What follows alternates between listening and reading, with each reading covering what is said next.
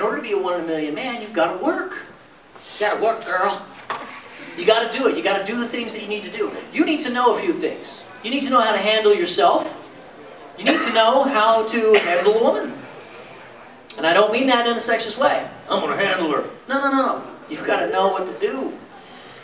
There's certain things you need to do. I'm not going to get into it right now, but go learn the arts of lovemaking. Do it. It will come back to you tenfold.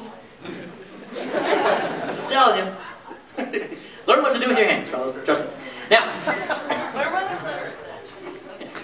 Yes. A lot of men don't know. Find the sailor in the boat. Find the sailor in the boat. Know what you're doing, because it's really, there's a lot of emotion that goes into it. For us guys, we're like going, oh no, we've got to do this and that. But for women, it's like this, there's all this stuff. You're like, you know, but if you just lightly touch the back of her neck, we're like going, I don't give a shit. She's like, oh yeah. All I do is do that. She's like, oh yeah. Well, if I grab her hair just a little bit and pull it back as I'm kissing her, you're like, why would I do that? Ladies. Thank you, honey.